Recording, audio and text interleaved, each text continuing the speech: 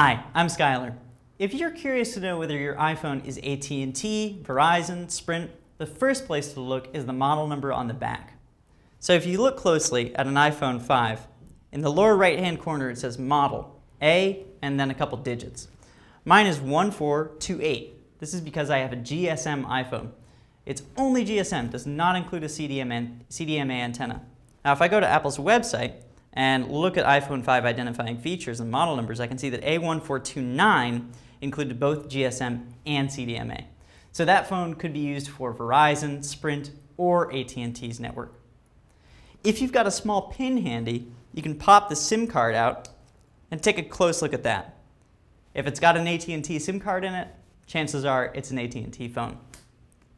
It's not always a fail-safe though, because LTE networks also use SIM cards. So a Verizon phone would have an LTE SIM card in it.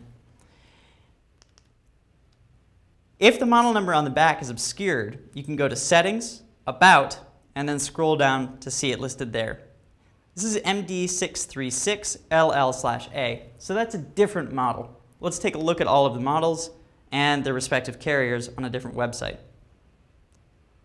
Okay, here I see that an iPhone 5 32GB black is MD636LL/A. So I know that I have an AT&T iPhone in my hand. There you go. Those are a couple different ways to identify your iPhone. Thanks for watching. I'm Skylar.